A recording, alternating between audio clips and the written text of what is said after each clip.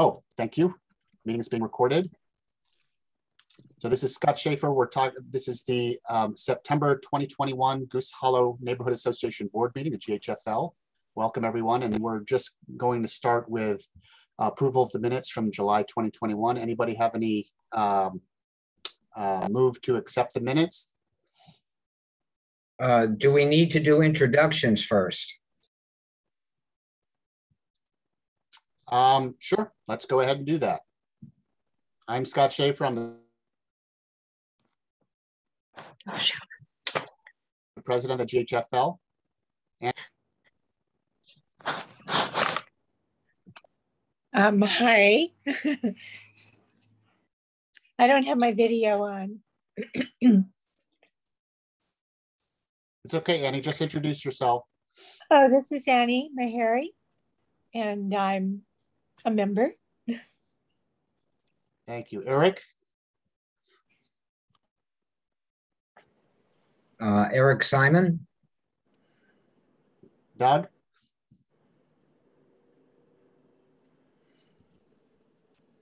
You're on mute, Doug. Yes. Hey, hi. This is Cook, GHFL board member. Yeah. All right, Vadim. Hi, everybody. My name is Ersky, board member and secretary, the best job around.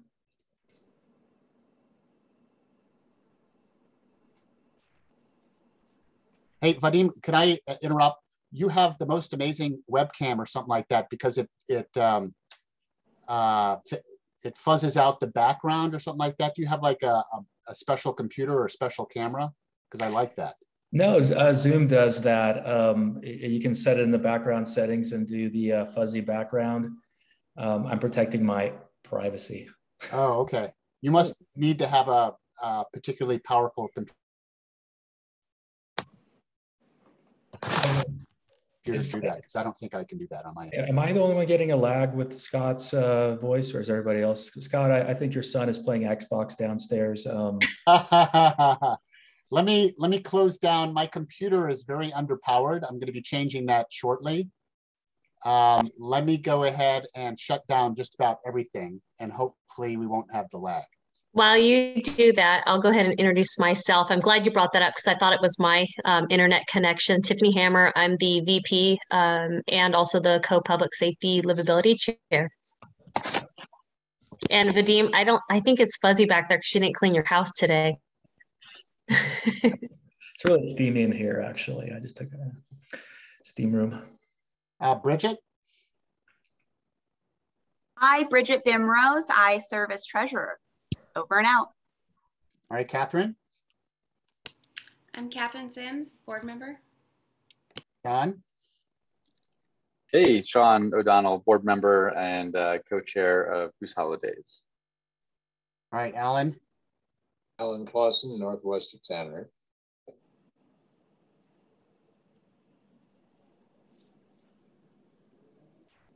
And Janet? Good evening. I'm Janet Kreft, and I'm just a neighbor. I live at the Vista St. Clair, and I absolutely hate this huge building for Block 7 Moderna. I just hate it. So I wanted to learn about, probably the less than great news about what's going on there. Well, thank you for coming, Janet. Thank you. Laurie? Hello, Lori Goldsmith here. I'm a neighbor living in Goose Hollow with the Legends. And Laurie, are you a neighbor? And just tell us a little bit about yourself. Oh yeah, I've lived in Goose Hollow about 5 or 6 years, and I've been following all the Modera, main stuff, and I'm very interested in the neighborhood meetings, and I really value the content. So thank you all for putting on these meetings that are very informative. Great, well, thank you for coming. And I'm sorry, there's someone here who's just a number, so there's no name listed. Yeah, I think that's me. I'm sorry, I can only join by phone right now. I'm Kevin Diaz, and we just moved into the neighborhood on Market Street Drive, and happy to be here and glad that there's an active neighborhood association. Great. Kevin, where did you move from? Unincorporated Washington County, but I lived in Goose Hollow about 25 years ago, so it's nice to be back. Oh, well, happy to have you. All right, anybody else that I missed? All right, let's get to the minutes. Who wants to move to accept the minutes? Then we can have a discussion about changes after we have motion. I wasn't at the meeting, I can't. I'll move to accept the minutes. Okay, Vadim, second. Second. Sean? All right. No? All right. All objections to accepting the minutes, please raise your hand. Otherwise, you will be counted as accepting. Unseen, it's unanimous that the minutes are accepted for July 2021. Thank you again, Vadim, for doing a great job of putting those together in a timely manner. Treasurer's report. Bridget? Hey everyone, I mailed out my report just a little bit earlier today, and our balance right now in our checking is $1,454.42. And in the Excel sheet I shared, I included two checks that have been written for Goose Holidays. In our savings, we have $5,125.72. And then that third Excel sheet covers Goose Holiday costs. So while our checking seems to be going down, it's because we are writing checks for Goose Holidays, and we did have a net profit last year. That's it, over and out. Great. Hey, Bridget, just for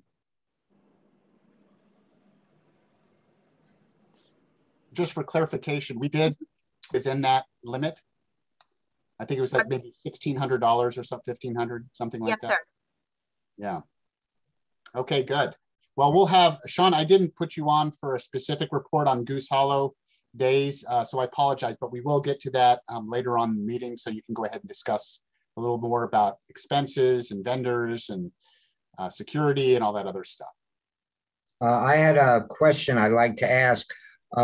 With Goose Hollow days, have any donations come in yet? I know there was one, I guess, a pledge from BMW. Yeah, Eric, Jerry's managing that. I did check in with Melody about it. So I think maybe we'll do a post-mortem after the event, maybe not the best use of words, but, and I'll get all those details from Jerry unless I misunderstood because I haven't seen any of that money at this point in time. Okay, thank you. All right, good. Next order of business is the old business and board emails exchanged this month. Most of them involve discussion on the last item on our agenda, which is board decorum, and we'll go ahead and get to that.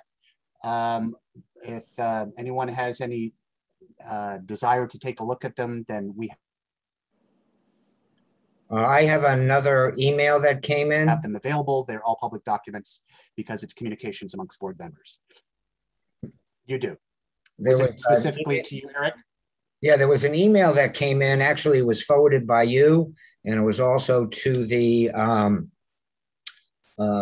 parking committee dealing with an issue with a student at Lincoln High School. Right. And so I explained what had gone on in the past where they were given passes. And at that time, they were given by the address. So it was very easy to exchange. I don't know what the process is now, but also that the individual who requested it said they spoke to somebody at the school. However, they didn't speak to the right person. They need to speak to an administrator. And I don't know how it was resolved, whether you heard back from them or not, where they were asking for a hardship pass. Right. I haven't heard. Jill Ross is usually the person that we communicate over there. She's kind of like the business manager and deals with these sorts of things. So I'll follow up with her, Eric, or someone on the parking transportation safety livability committee can go. Well, either that, if you don't hear from them, then obviously they were probably able to work it out in terms of the guest use passes. Yeah. Yeah.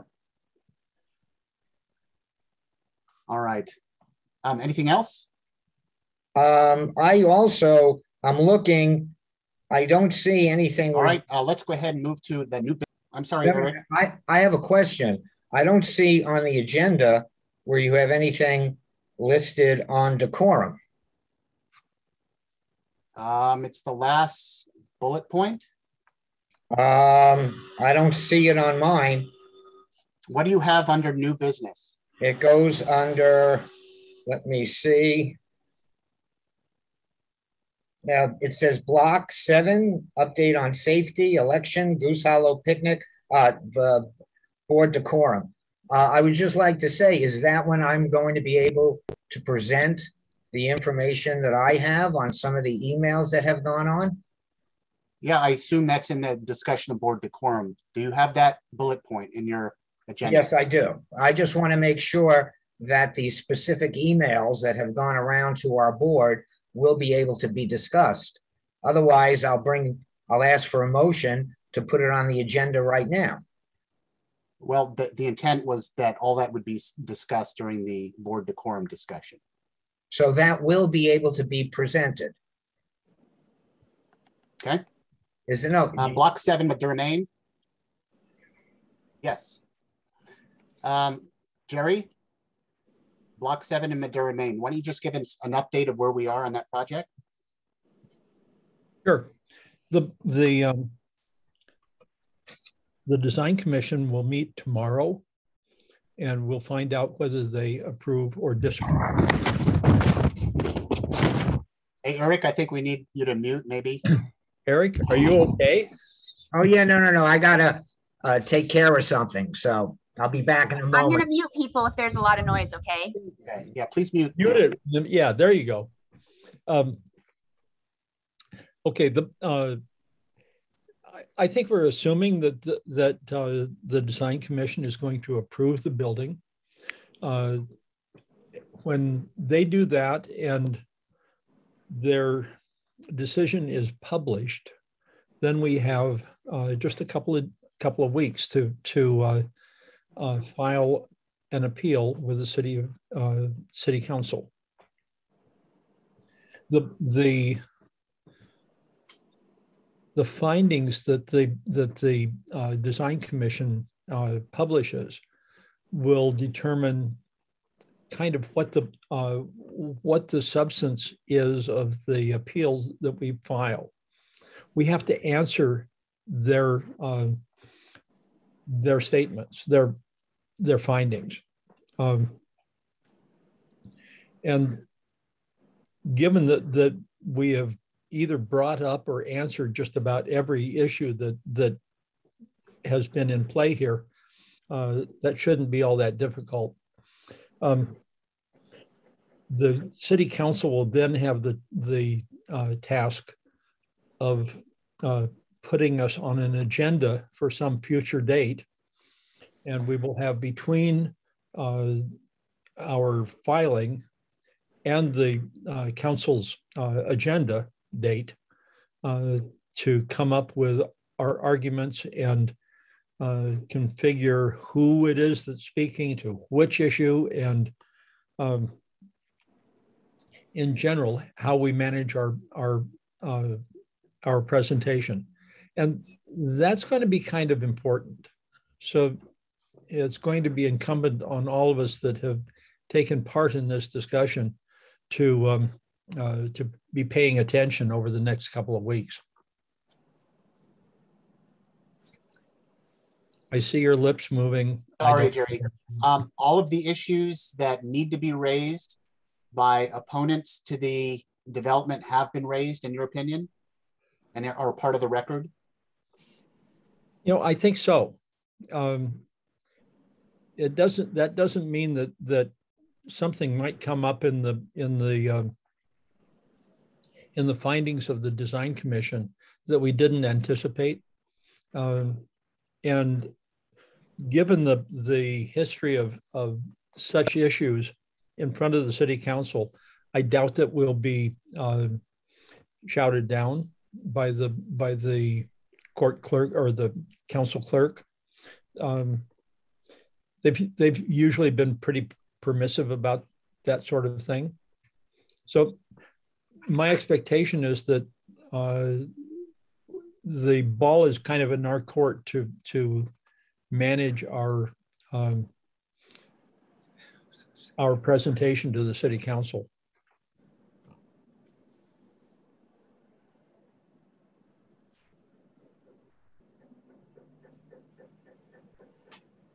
Dead air.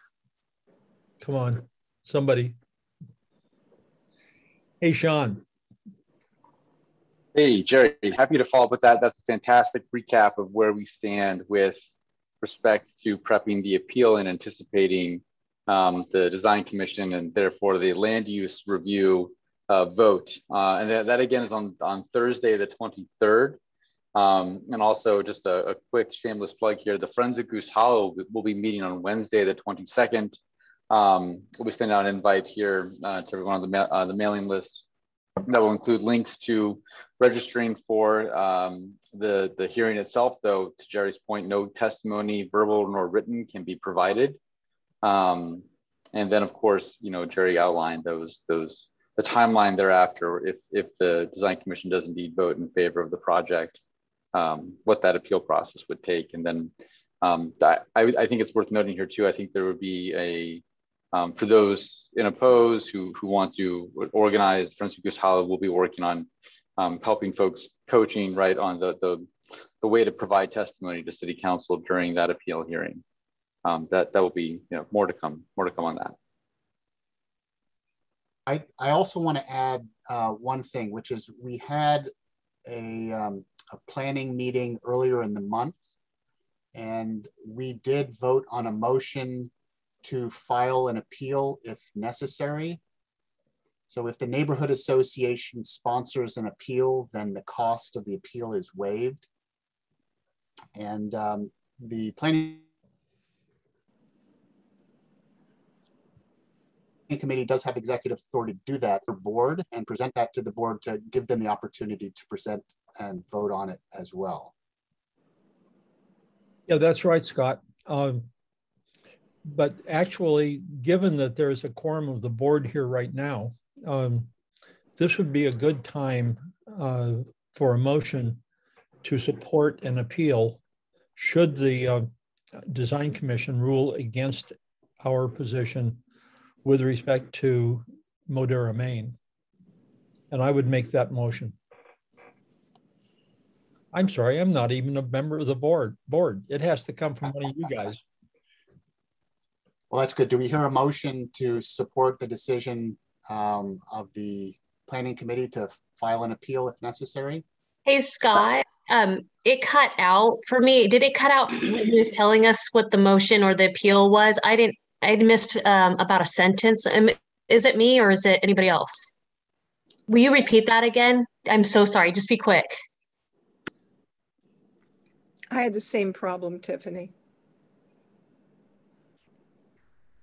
And it's cutting out again. Or did you say it again? Is anybody else having this issue? Because raise your hand. Yes. I want to make sure that we hear clearly what this is before we vote on it, because I didn't hear it the second time either. And thank you, Janet. Is that you, or Janet? Is it being delayed? Something's wrong because I didn't hear it. The screen just went black on me. Okay. Tiffany, are you talking about me cutting out, which it has, yeah, been, or Jerry? You, I think you are. I could be wrong. Anybody else think it might be Scott's connection? But I didn't hear what he said. It cut out and then it cut out again. Is anybody else having, am I the only one? And Janet? I got you back. Thank you, Janet. It could be me. I don't know. Is anybody having problems hearing me? Yeah, so I, as president, I really shouldn't be bringing motions to the floor, but if someone wants to bring a motion, then I think that might explain what the motion is for. Then we can have a discussion and then vote on it. Well, is the motion, didn't the planning committee pass a motion dealing with the appeal at their last meeting? So all we would have to do is approve that? Maybe I should step in here and clarify what the planning committee did. The planning committee voted to launch an appeal in the event that the design commission found in favor of the Modera, Maine application.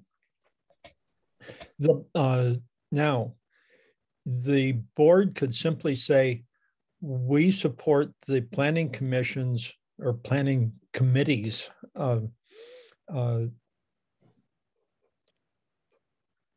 the planning committee's position to appeal, or you could make your own motion and say the Goose Hollow Foothills League board votes to appeal the design commission's approval of Modura, Maine, should they vote to approve.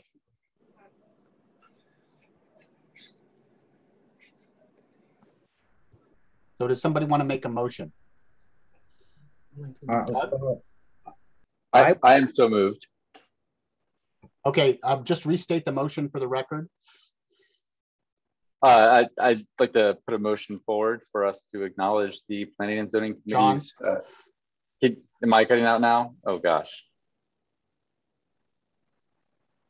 No, you're fine, Sean. I think Scott's cutting out and not hearing you though. It's my fault. Yeah, my computer's fault.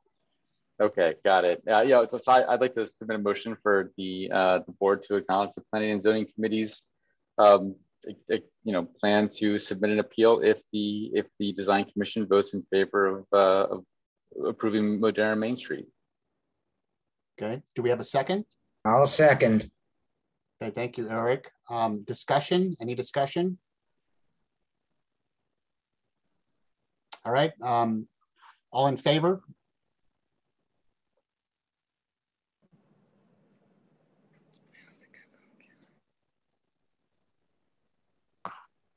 All opposed?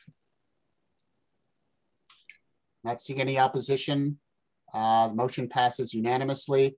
And again, I apologize. I don't know what's going on with my computer. I'm going to be replacing it shortly, but until then, it's just a lot of foobar, so I apologize. But I want to give Janet and Laurie a chance to ask their questions about the project if they have it. I don't have any questions. Okay, Laurie?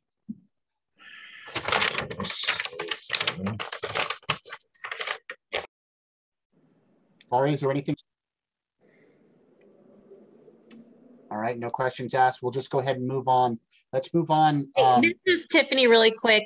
When do we know if if they deny the appeal, or I'm sorry, when do they make a decision on Modura? Is there a date? Do we say a date? So the Design Commission hearing is the 23rd. Okay.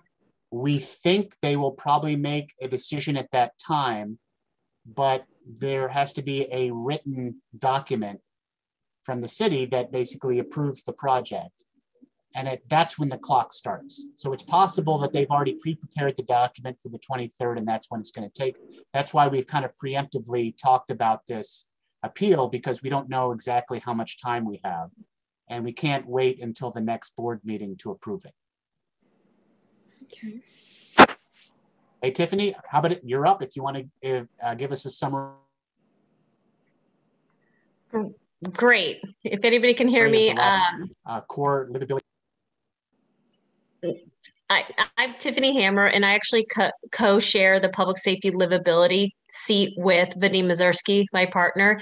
I'll let him go first, and I'll go second, if that's all right.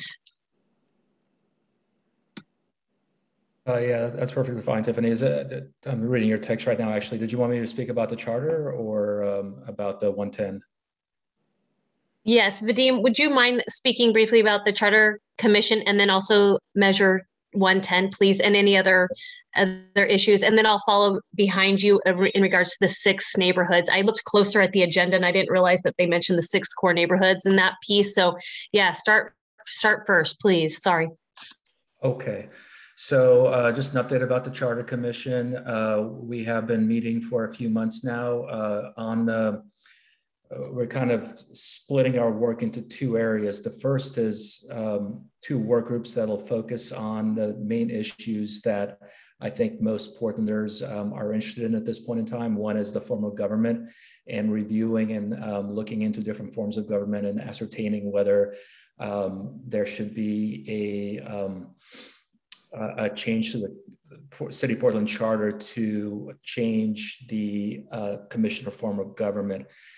So there's a work group now that's going to be devoted to looking at the forms of government, looking at what has been done in the past and what kind of charter changes have been recommended. Of course, those failed in the past, but analyzing those and then coming to a consensus about what will be forwarded to, depending on the vote, either directly to the voters or to city council with respect to changing the form of government. So far, all the elected officials except for Commissioner Hardesty have agreed that there needs to be a change. And we're kind of looking into what that change might look like. And then all the city directors of the different bureaus likewise strongly urge that there be some sort of change. Next is we also formed a work group on the form of election. And there's been various recommendations that have been made by community members, as well as some research that people have done individually on the Charter Commission. With respect to maybe having district voting instead of citywide voting for our city council people, perhaps expanding the number of representatives we have on city council. There's been some discussion about what role the mayor plays vis-a-vis city council members. Right now, Portland has what's called a weak mayoral system, which means that the mayor has pretty much the same authority as all the other city commissioners, except for proposing the budget and assigning bureaus.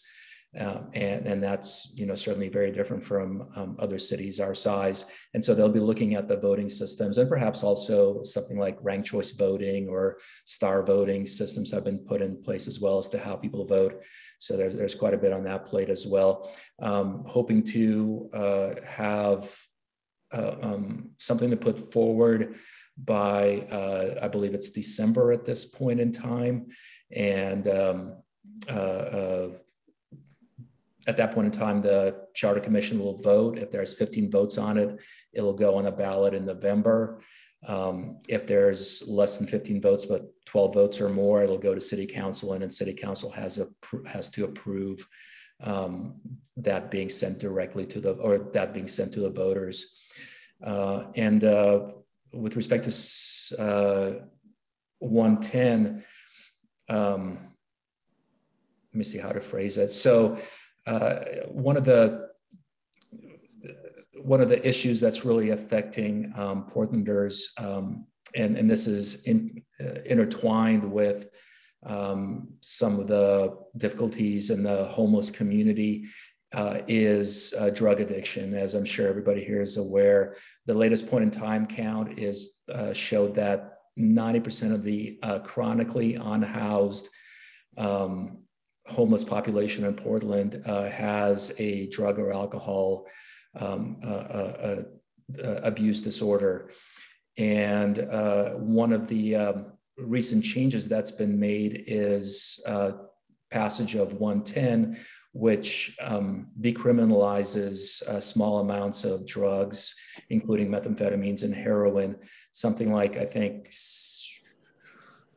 well, I'm getting ahead of myself here. So yeah, decriminalizes drugs in general. So it doesn't legitimize it, but it's no longer going to be treated as a criminal matter. And the way that the framework works right now is if an individual is found with, like, say, methamphetamines, that individual is issued what's called a Class C violation. That is not a criminal offense, but there is a $100 fine. And that can be waived if the individual calls a number. They're given a card with a number saying, call this number, and the $100 fine will be waived. There's really no repercussions to not paying the $100 fine, but that can be waived if they call the number. So in something like the last 5 months, this was a presentation by at the Local Public Safety Coordinating Council, which is a council between the county and the city, involves some of the commissioners, some of the public safety officials, the sheriff's office, the police, as well as the district attorney and a host of other people. The presentation noted that in the past 5 months, there have been something like 1,080 some odd of those Class C citations issued. 400 people who received those citations just didn't even show up to court. And again, there's really no penalty. The court can do a civil penalty, but I don't think that they're really doing that. Of the 1,085, they only tracked 3 people that called that number to waive the $100. And that's very important because when they call that number to waive that $100 fine, they're linked to services. So Measure 110 decriminalizes possession, but it's also supposed to help people enter some sort of service to help with drug addiction, detox, and other matters. So there was some discussion about whether that 3 number actually captured all the people that are calling, but that's what they had in the presentation. So that's very troubling because I really think our homeless population needs to be connected to services. Half the people that died on the streets died of overdoses. And once again, it's a very high percentage of the unhoused chronic population. People have been on the streets for 1 year or more, having either alcohol or drug addiction. And on top of that, of those 1,085 citations that have been issued around the city, around the state of Oregon, I believe only 23 of them, 20 something, I think 23 were issued in Multnomah County. So 2 things there. Our law enforcement here is not really issuing those citations and giving people cards to reach out and get the services. And also people who are receiving those cards are not calling in to actually get those services. So, in time, I'm hoping those numbers improve, but what we're seeing right now is a pretty dire situation.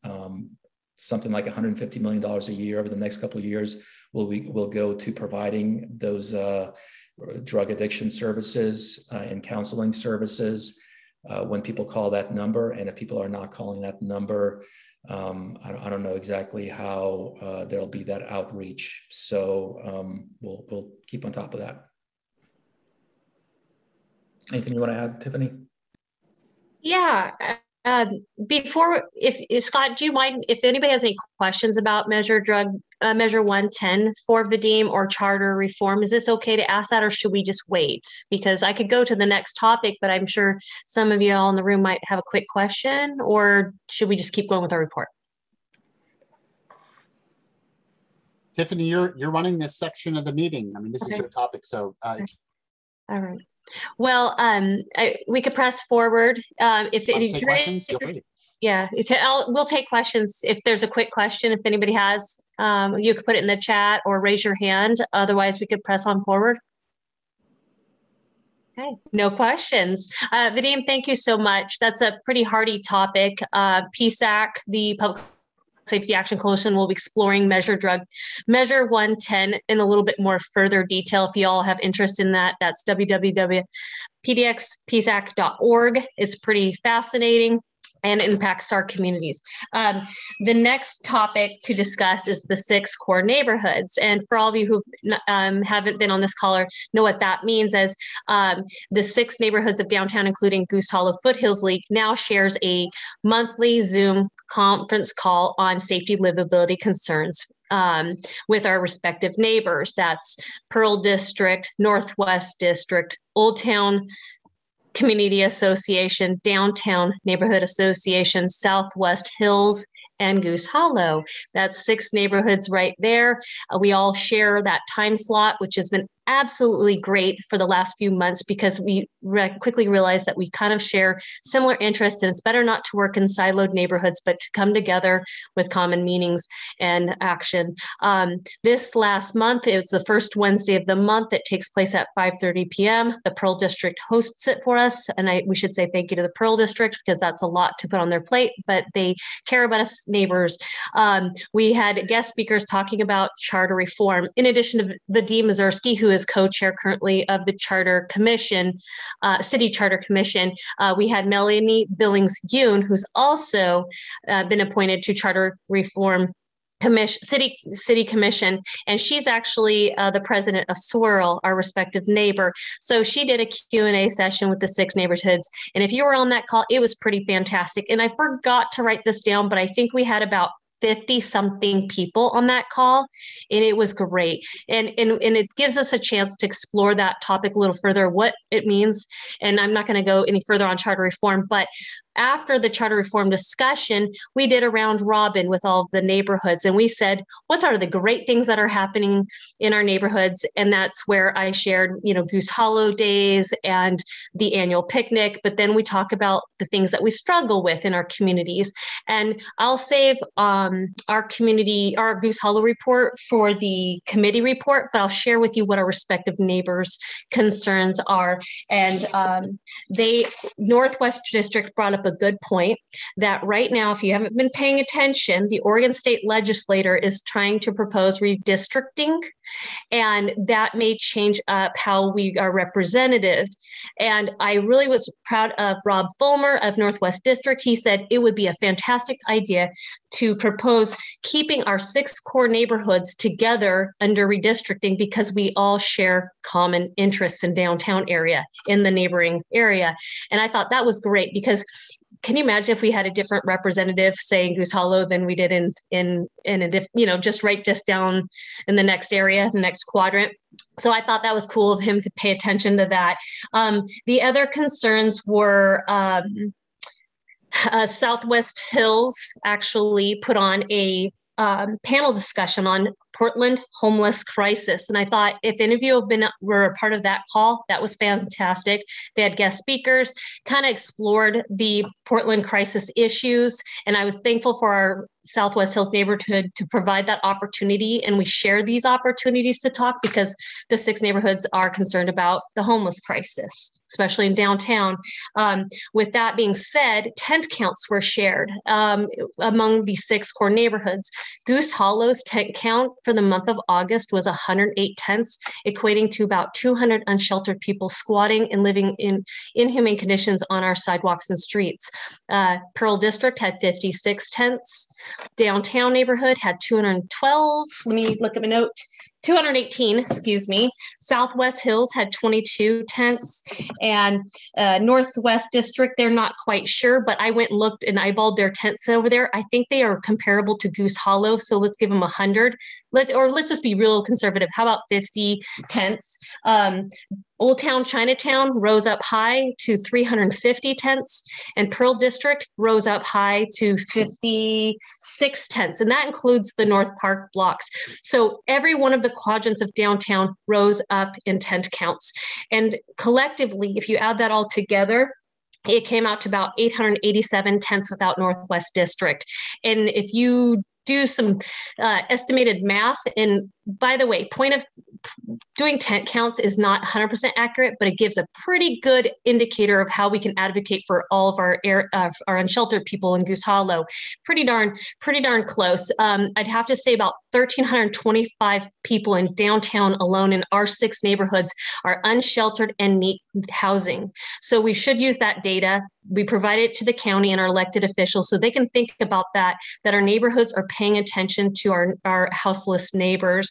And I was super proud of the 6 neighborhoods for providing that. It's hard to do tent counts, but what we should do is about every 4 to 6 weeks share what's happening in our areas because the weather's going to change and people's needs are going to change. And I'll talk a little specific about Goose Hollow's unsheltered in a bit.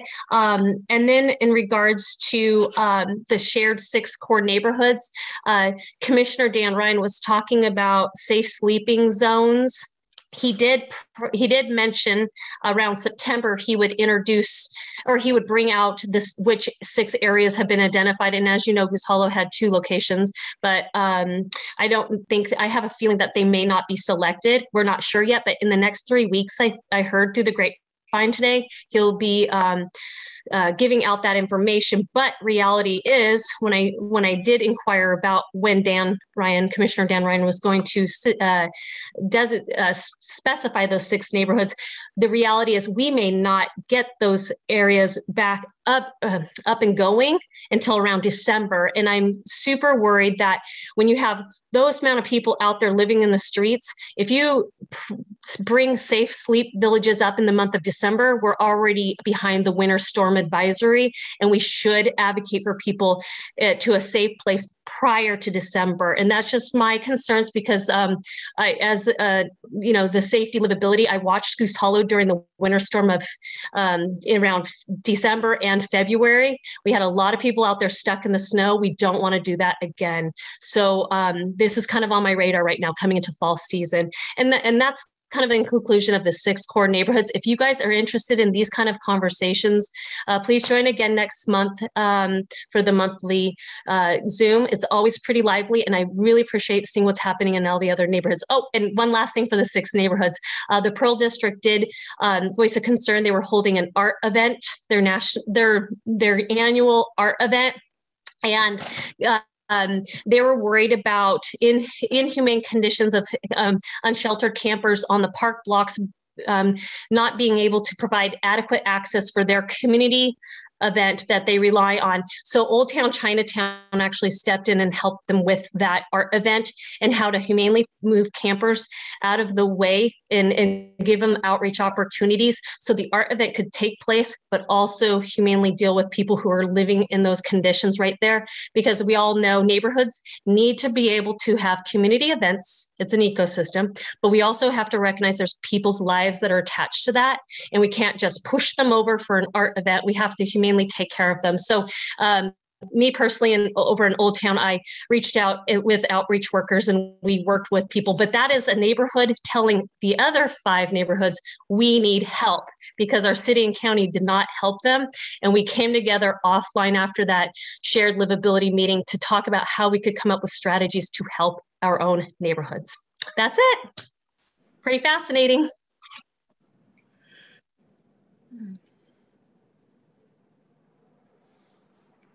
Thank you, Tiffany. Is that it for your report? That's it for the, under your agenda, the update on yeah, we're going to mention a little bit about Goose Hollow public safety and transportation under committee reports. Is that okay? But that was kind of more the bigger picture of the 6 neighborhoods and some more larger macular views of public safety. Absolutely. So question I have is that this joint core meeting, if I remember, was supposed to last like 3 months, and this was supposed to be kind of a very temporary substitute for our own meeting. So is this just going to be going on forever? What's the plan? Great question. And last month, if you all remember, I told you we kind of went up to that expiration date. I reached out to Pearl District, who's been very mindful about hosting it because these calls take a little longer, and it takes away from their public safety livability of their own neighborhood, but they recognize how important it is. So they said they want to continue to share that platform right now until we get through this hard time. But they may, this last month, it took a little bit longer. But if you've been on the call, it's fantastic. And I noticed that Neighbors West Northwest picked up on what the 6 neighborhoods were doing, and they wanted our notes from that to share with the broader coalition because you see an area working together. So Pearl District said they want to keep that momentum. We're just debating on whether we hold it at a different time now, or if we continue forward maybe for a few more months. Does anyone on this Goose Hollow board feel like we should go back to Goose Hollow and have our own safety livability meeting, or should we continue with the 6 neighborhoods until further notice?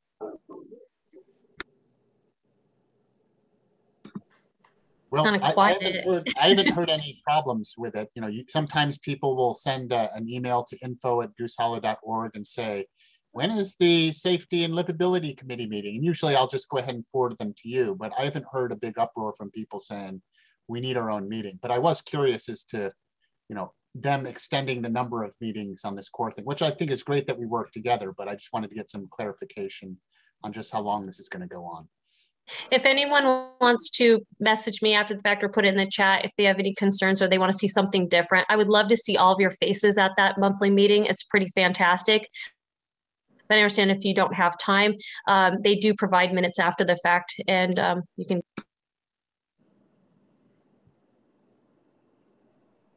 Thank you. Any other questions? All right, let's move to the Elections Committee. Catherine. Let us know just kind of a brief summary of kind of what the procedure is going to be and the timing, just so we're aware? To be totally honest with you, Scott, I'm not entirely sure.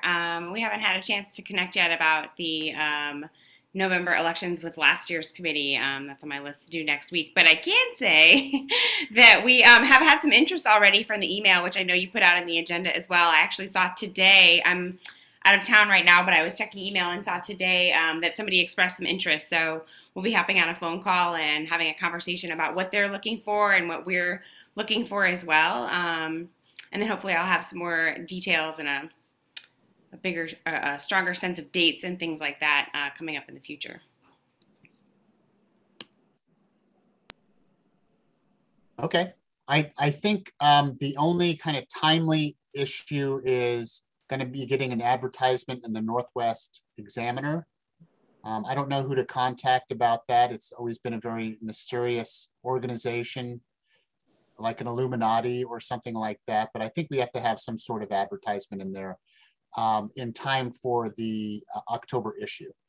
So I believe we have templates for that. And so we're just trying to make it as easy as possible. But Bridget served in that capacity last year, so she should be able to. So would it be helpful if we forwarded you, because we did kind of revamp the language to be a little more inclusive and welcoming. Do you just want me to forward you that? And then you can work, I think, with Alan to get that going. And then Scott did a great synopsis. And I think that's a lot better to follow than my ramblings, but I am here as needed. Yeah, thanks, Bridget. I actually was hoping to reach out to you next week and connect because I think a few weeks ago you had also forwarded me a bit of information about this as well. So we'll connect and get that ball rolling shortly. Okay, good. Well, it's good to hear that there's some interest. Excuse me, I had a question or a statement. I know in the past, NWNW would run a monthly chart. Now they're only doing it 3 times a year. We need this ad to run in October and November. So you might have to get in touch with NWNW for them to place a small ad in the Northwest Examiner. We had to go through this last year and they said they were amenable to that because that's in our, more or less our bylaws. We have to publicize it. Okay, good point. All right, any questions? If not, we'll move on to just a quick summary of Goose Hollow Picnic. So I think I sent an email around about this before, but we had a tremendous response to the Goose Hollow Picnic, which was held on the roof of the new structure at Providence, and we had use of everything there. Thanks to Eric and to Annie for volunteering to man the welcome table. And we had quite a few people sign up to be new members. You probably saw that list of new members. I think it was like 28 or something like that, but 119 people attended. And I believe that the previous record was like 70. So I would like to keep it going. Next year, hopefully we'll have a good showing for Goose Hollow Days as well, because I think people are desperate for some personal contact again, and really want to feel that they're a part of the picnic that I had never seen before and had a chance to talk to a lot of new people. So hopefully we'll just keep it going. Does anybody have any kind of comments about what they saw or experienced or kind of hope for doing something like that in the future? Anybody? Hey, this is Tiffany. That's my first annual picnic and I brought my family. I loved it. I thought it was fantastic. I'm an idiot. I thought that picnic meant like maybe bring a blanket on their field, but why would we ever get to you know, have a picnic on that beautiful field? But it's actually upstairs in stadium, you know, the tables and everything. It's pretty cool. And I think next time, I don't know about you guys, I just didn't picture it, you know, annual picnic. It's really more of like an event. So am I the only one that probably brought a blanket? I hid it in my purse. So I just want to let you know I'm stupid. Tiffany, my boyfriend baked cookies. Oh. He also thought it was a picnic. And so it's interesting. I wonder if maybe under it we could put some kind of tagline, or because picnic, I love the idea of it. And But you're right, there is a little bit of a disconnect. I don't think it kept people from showing up, but you were not alone in that misconception.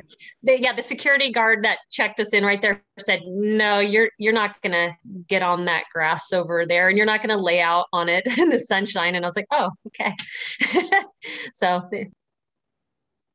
Okay, we'll have a marketing committee kind of rebrand it so that it's no longer a picnic. If I'm the only one, do not change the branding. I just, you know, so.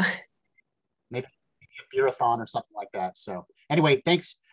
Maybe I'd like to ask the board's permission to write a formal letter on our letterhead thanking Providence Park and the Timbers organization and those folks, just, you know, formally, because, you know, if you factor in everything that they gave to us, you know, what they would charge an outside organization was like $6,000. So, you know, it was quite the event. And, you know, I want to show that we appreciate what they did for us. So with people's approval, I'll go ahead and write that. Is that okay? Okay, I'm seeing a lot of nodded heads. That's fine. I don't think there needs to be a formal motion, but that's just what I'm going to do. So I'll do that in the future. Before we move on to the final bullet point and then the committee reports, Sean, do you want to give us an update on Goose Hollow Days? Sure. Yeah, I'm happy to give a good summary for the board here. So we are making progress, and we right now, as of my last count, have 14 confirmed, that's signed documents, and all vendors and entertainers, and that list is growing by the day. I also want to say that, you know, some of you may have already noticed we have some Goose Hollow Days flyers that are now making their appearances in local coffee shops and grocery stores and places within the neighborhood. And big thanks, Scott, to you and Tracy for helping make those flyers a success. Those were really nice, and they look great everywhere I've seen them. So I'm sure folks are noticing them now, and you'll see more. And honestly, Zion, Melody, and Pastor Dan have both been just phenomenal partners in helping us to you know, use their space, and also in providing us like the resources that we think we'll need. And I think we're making good strides. We've got our permitting in place. Bridget, you confirmed that, or I'm sorry, Melody confirmed that the MAC will be helping to provide the barricades that we need to block off the street. So I know last year we had some issues with cars being parked in certain locations. So we're in much better shape than we were then. We've got some barricades now, and we have the permitting that we need in place. And so that's looking good. Yeah, so it's really just now about getting those last, you know, the last sets of vendors and folks together to really make this a success. And so we're driving hard towards that first weekend in October. First full weekend in October, I should say. I know the calendar splits, but 8, 9, 10. Great. Sean, just one question about the barricades. And Sure. In the past, we've had issues with cars parked on the side of the street. Now, they might be parked there for like 3, 4, even a week. Mm-hmm. You know, putting barricades in those parking spots is not going to do it. So our only option is to ensure that we're allowed to tow those cars. Right. Yes. If it's really needed, because it really constricted kind of the space. Mm-hmm. Sorry, I think I might be kind of stuttering here, but I'm just, have we confirmed with the city that as long as we use certain sandwich boards and get a certain type of permit, that we can call a towing service and have those cars towed? Yes, we've confirmed that we were able to call a towing service. We still have to pay for said towing service. So the objective is to make sure that the signage is in place well enough in advance to deter any folks from parking there. And then of course we'll just slash everybody's tires. I'm just kidding. That's just a joke. No. we will of course use a towing service if we have to. Okay. Yes. All right. Yeah, good. I can jump in here too.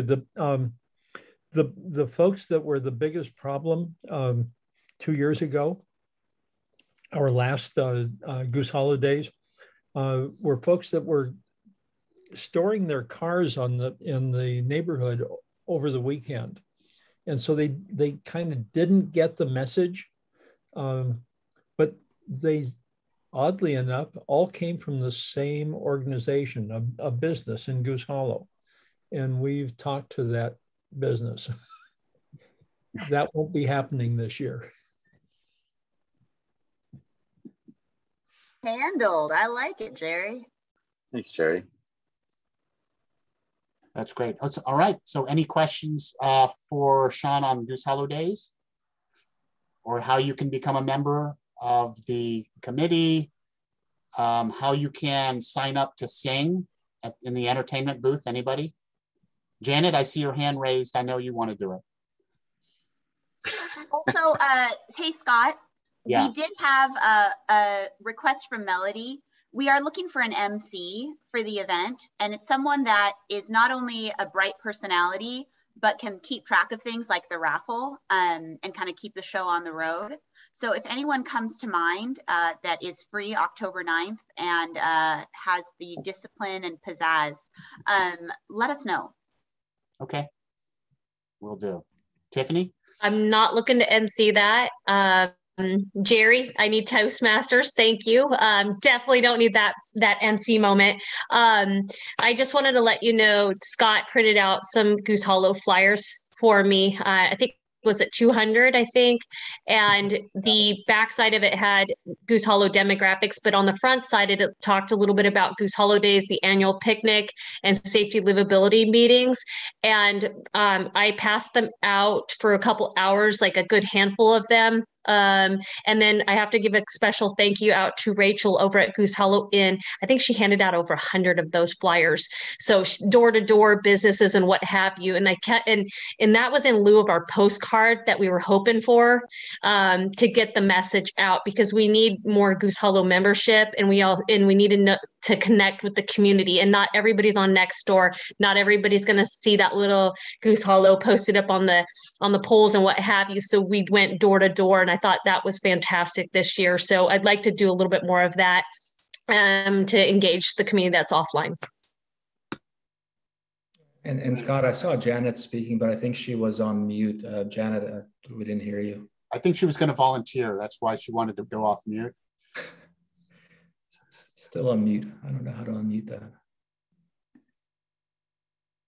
I'll get on it. There we go. I would be glad. Are you hearing me? Yes. Are you hearing me? Okay. I'd be glad to sit at a table. I'm not going to stand up and, tell who won the raffle. But anyway, I'd be glad to do that. So who do I talk to about that? Can you hear me? Sean, yeah, go ahead and talk to Sean. Janet, we'll be in touch. Sean? That's right. I'll get you my contact info, Janet. Yeah, would you send me your contact information? Absolutely. I'll send you over a direct message now over Zoom. Great. All right. Any other questions, comments? Okay, let's move to the next topic. This is a discussion of board decorum. I've given a lot of thought to this, and I'm sure all of you have too. I've been working as part of the neighborhood volunteering and stuff for probably close to 15 years. And I've seen a lot of stuff happen, both good and bad. And the thing that I realize is that everybody who's on this call loves the neighborhood and wants to make it better. I have a lot of confidence in all of you. I'm very optimistic at the direction of the neighborhood. I see the best in people. And I know that we each live very busy lives, and that we're volunteers. And we want to feel that what we do matters, and the time that we put in and the energy that we put in matters, and it goes toward good. And there are certain ways that we can hope to behave. And I know a lot of you wish that you could take some things back differently. People are human, and I recognize that people make mistakes, and we ask for forgiveness. And I know, with that in mind, I just want to let everybody know that I appreciate everything that everybody on this call has done for this neighborhood. With that said, keep in mind that especially as members of the board, that we're essentially ambassadors for this neighborhood, and we need to be, the best version of ourselves. And we need to make sure that, every time that we interact with people, that we are representing the neighborhood and ourselves and the board in the best possible light. And I know all of you feel that way, and that you know, if things were said in the past that you want to take back, that you feel some guilt about it, and that you've given some apology. And I know that, you know, this is very specific to a particular circumstance that's happened in the past month and a half. And I know we're going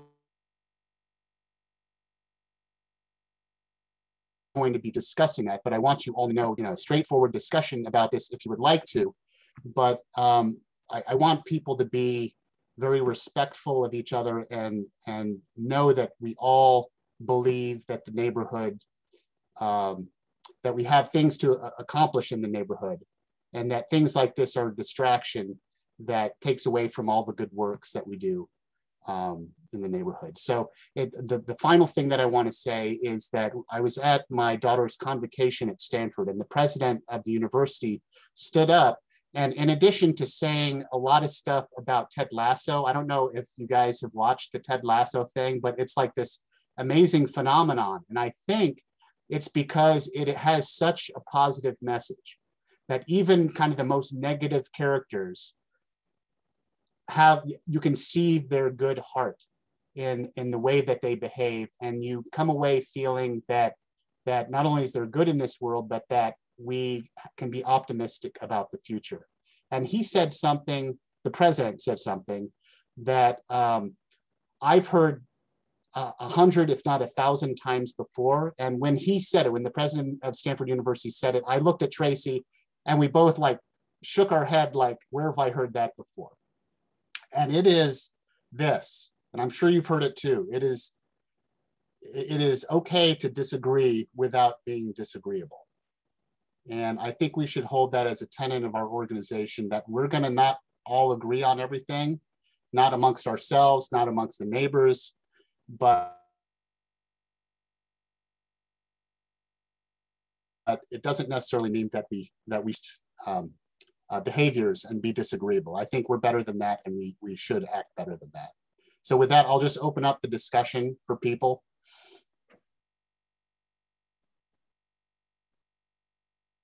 Eric? You know, it's very nice what you said. I look at it that actions have consequences. In this particular email, and I'll only refer to this individual as a board member, he crossed the line. There were potential violations of duty of loyalty that I think needs to be discussed. Emails had gone out. Originally, I had spoken with Tiffany and Vadim, then reached out to you to settle this in an amicable manner. And what I just like to say, and it'll take me about 3 minutes to go through this, and I'll have my say, and then you can go on from there. The GHFL will have abrogated its responsibility to the Goose Hollow community if they do not deal with this issue in a forthright manner. The following emails have been submitted to the GHFL board for resolution by a current GHFL board member. I quote the first email: "You should be ashamed of your testimony today. How dare you invoke Michelle's horrific dog accident as an argument against livability in this community? I'll make sure Michelle knows this. People and dogs are only going to be more at risk of accidents if there is more traffic without the requisite infrastructure upgrades PBOT isn't supporting." That's all appropriate in manner and tone. He then goes on: "You are not welcome at any GHFL meetings going forward, and you are not welcome within Goose Hollow. Please remove yourself from any further engagement with this community." That's the rub. He issued an apology on the 18th, 13 days later. I heard there was some concern over my previous email, and I apologize for any inference that I could ban you from the GHFL. I cannot ban nor censure you in any GHFL activity, nor would I want to. In the heat of the moment, I used GHFL instead of FOGH, Friends of Goose Hollow, which is an organization where your perspectives are unwelcome. Please don't use our neighbor's dog death as an argument to bring 400 more cars to our block. I encourage you to reach out to me directly if you have any future concerns or questions. he answers the question in terms of taking, he cannot ban her from going to a GHFL meeting. He didn't address the issue of saying, you are not welcome within Goose Hollow, and please remove yourself from any further engagement with this community. That is now the position of the GHFL, unless we have him apologize or issue a statement that what he said is not our position. Further, when he did his second apology, which came out a few days ago, I'd like to offer my apology for a mistaken overstep in my communication with the member of the community on 8/5 that imposed my opinion overtop my role on the GHL board. On 8/18, I reached out to the community member to clarify and offer my apology for my miscommunication. In that apology, I was clear to absolve the GHFL from any implication with my opinion. I regret this overstep, and above all, am remorseful for the time spent on this matter that should have been better spent on issues important to our community. To me, that's a baby step. He still hasn't addressed the main issues. There's a thing that would be known as a true apology, and a true apology has three main components. It acknowledges the actions taken and the resulting pain inflicted on you or an organization. It provides an action plan for how he or she will right the wrong, and there is an actual change in behavior proving there won't be a repeat of the past. Have those been met by the apologies submitted, to our board, the last one? I don't believe so. And originally I was going to request a few motions, but I would like to quote, and this was from in the archives of the Goose Hollow Foothills League. And it says, I quote, "People have told me that they are afraid to speak up because they fear being targeted and fear the stream of hostility being focused on them. This unprofessional and unkind behavior puts our organization at legal risk and is repugnant. Time has shown that we can't ignore it and hope that it will go away. We each have the obligation to call out intimidation and unkind behavior when we see it. I hope that the next board will feel empowered to create an environment of mutual respect and learning to disagree without being disagreeable." That was said by our previous president, Tracy Prince, at her 2020 GHFL President's Report.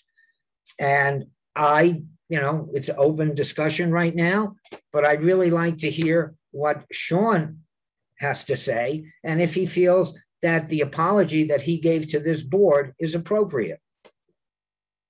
Thank you.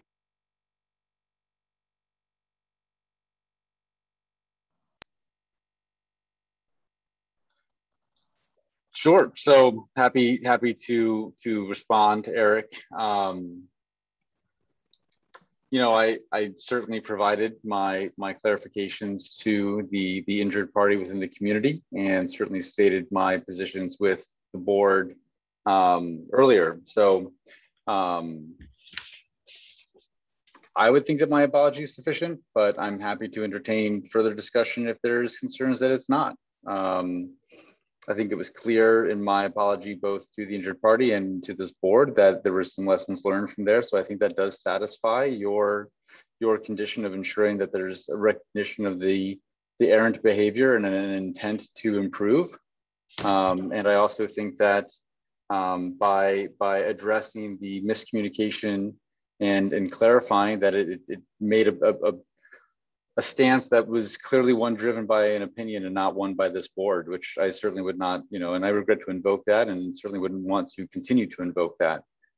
So, I just want to make sure that those positions are clear. And, I do appreciate your concerns. I think I want to make sure that, like everybody on this board, that we are an equitable and fair body and representative of everyone within Goose Hollow. And I think that's critical. So those are my thoughts. I do appreciate the dialogue.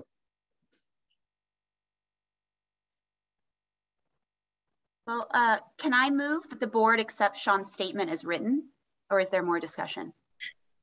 Tiffany Hammer here. I appreciate this conversation. I agree with transparency. we're all in this together. We represent the community. I appreciate this conversation. I think we're handling it pretty well, and let's quickly move forward. But just as a gentle reminder to all of us that are representative of our community, that if we do go to testify or speak on behalf of Goose Hollow Foothills League, that we follow the code and the bylaws, and also be aware that we represent the community. And I think we'll be just fine. We have lots to learn here, lots to grow from. And I'm actually pretty proud of this group here because it's been a great year. And I would like to continue that momentum. We're going to have moments like this, but opening this up in this platform is our best bet at this point. And I do suggest before we do a motion, let's ask anybody in our community how they feel about this moment of transparency. And if anybody in the community who's in this meeting, how they feel before we pass a motion. Is that fair? Because I want to make sure that our people that are watching us give us their feedback as well.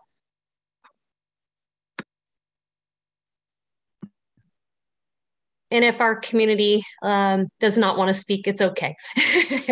And I don't want to put anybody that's not on the board on the spot or anything like that. You could put it in the chat. You could write us a message, or you could speak up. And if you don't have anything to say, that's great. That's fine too. If no one else has anything to say, I don't know if Janet's trying to turn off the mute or anything. No. Scott, just a clarification question. Was there ever any kind of grievance or anything filed by the individual that received the email, to your knowledge? No, I haven't received any grievance from the subject of the email. Okay, well, we have a motion before us. I want to second that motion. I believe that there's been two attempts to reconcile what the actions were taken, and I take Sean at his word that there's contrition here. On top of that, I would also offer, from what Tiffany told me, there's Neighbors West Northwest has some sort of series of lectures or training that individuals can take as to decorum and treating other people. So I do offer that, not as an amendment to that motion, but as a possibility for people to learn from this experience as well.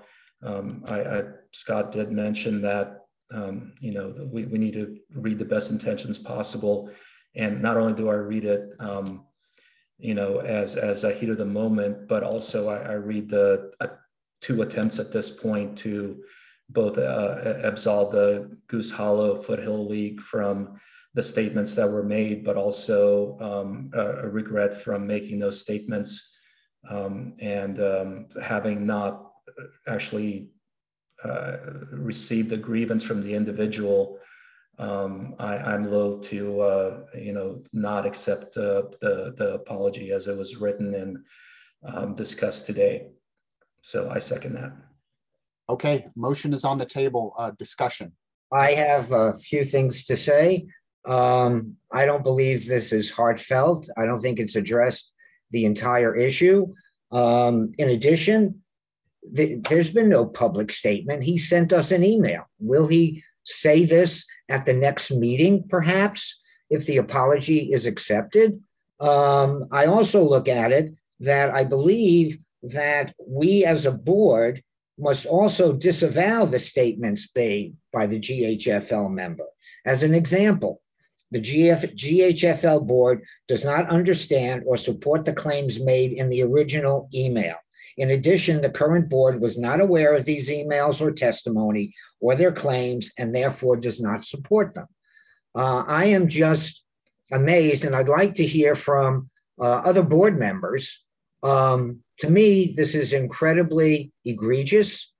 And because you say a complaint has not been filed, in my view, this is a violation of duty of loyalty of how a representative is supposed to act. Actions, have consequences. In addition to all of this, I'm just amazed that this was not addressed in the previous emails among other board members, where we could have come up with a complete resolution here at this meeting.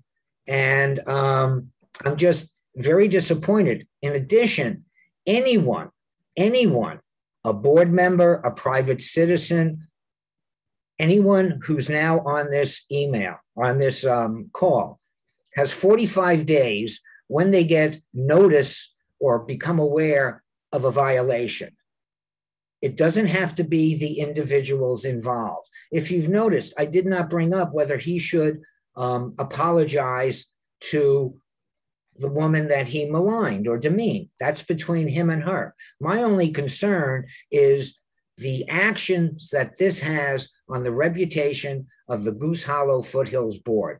I've been involved in two situations, not nearly similar or identical, and I'll tell you, I sent something to the Department of Justice to get an inquiry, and I signed my name, and then I put down that I was a member of NWNW and the Goose Hollow Foothills Board.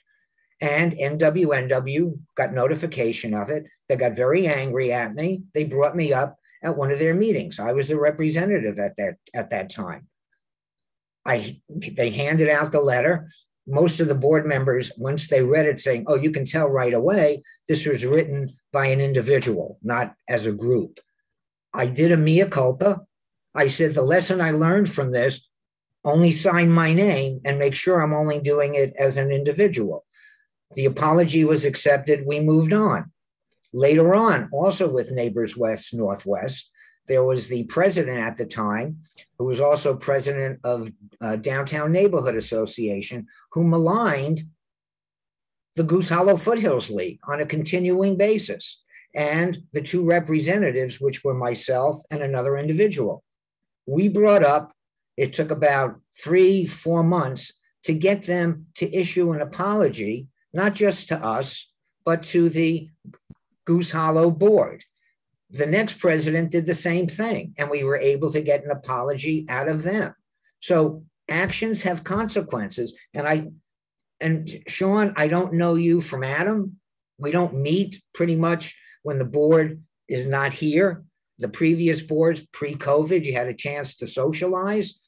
So from my perspective, I don't know who you are, and to a large degree, I don't care. I consider this to be an incredibly egregious misstep. I don't believe your apology is enough. The option that either I or any other board member here is to go and file a violation of duty of loyalty. And then we'll go through whatever that process is. But I'd like to hear from other board members who have not spoken up on this to see what their feelings are. Eric, quick question. So two questions, actually. One, you noted something about whether the board knew of this ahead of time as being important earlier on in your statement. Do you have any reason to believe that anybody in this board knew about the statement ahead of time? I understand that, but I'm saying when we found out, Tiffany was the first one who found out about this. She notified Scott. Tiffany notified me. I notified you. We were working to come up with some kind of template that we could present to the board, get additional feedback, and have this all resolved before this meeting. Eric, but yes, I came to you several times and I asked what kind of template you wanted to, and you would not give it. So I don't understand why you're saying it's inadequate at this point in time. That is not true. I told you he was a grown man. He doesn't need my input on coming up with an apology. The one that he had was unacceptable. I sent out several emails to you and Tiffany and the entire board that stated what possible remedies were. That was a starting point. You did not add to it. It's also interesting that Tiffany also requested that this be put on the agenda. And again, when Scott got the information, when he responded, he got misinformation from Mark Sieber at NWNW, whether it was misinformation, disinformation, who knows? But the advice that he gave Scott was totally inaccurate. And again, you as a board will do what you do. I'm curious what the board members who have not spoken up on this feel. I know what your views are. Yeah, thank you. I just wanted to clarify that there was an opportunity for you to say in which way the statement was lacking. That was not taken up. And now, again, you're saying it's lacking, and it's kind of hard to understand exactly in what ways it's lacking. Excuse me, Vadim, it's not my responsibility to come up with an apology for him. I could give you an apology right off my head right now, which would be much more appropriate than what he's done. So again, you could have offered some assistance in that as well. So don't put the onus on me. I tried with you as well as with Tiffany to bring this, and to Scott and then Bridget, to bring it to the attention of the board to discuss. It was ignored. You will vote the way you're going to vote, and I'll vote the way I'm going to vote. And then there are just let the other board members talk. I mean, this is monopolizing our time. Obviously, people are heated. Fine, go ahead. Yeah, I think, I mean, this is supposed to be an open discussion, but there's no requirement that any board member explain themselves to Eric. If they choose not to say anything, then we'll just move on to a vote. Tiffany here, once again, this situation is out in the open, so we all could talk about it and we can move forward. And there's some actions that have taken place. Both Scott and I reached out to NWNW, and Reese has provided options where any of the board members would like to participate in the September 30th training to learn more about these type of situations. I am a firm believer that we're all good people, and these are experiences or situations that we need to learn from. And I think we've addressed that already. And I do appreciate allowing Eric to talk, because not everybody, just like our community, will feel a certain way. So we have to allow people that to be heard, and that we have to allow people to heal. And so I'm okay with this, and I'm ready to move forward with a motion if that's okay, because I think that we saw, 3 apologies, right, to the person in the community, to the board, and a second apology to the, how many apologies was it? Is it 2 or 3? I'm sorry. Sorry, Catherine, I can't see your fingers. Yep, 2.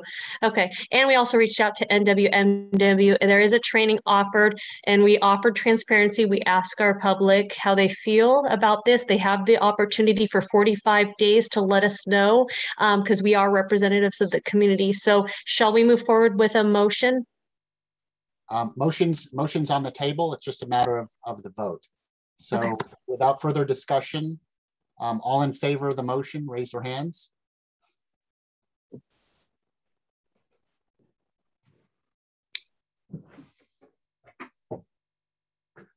And all opposed?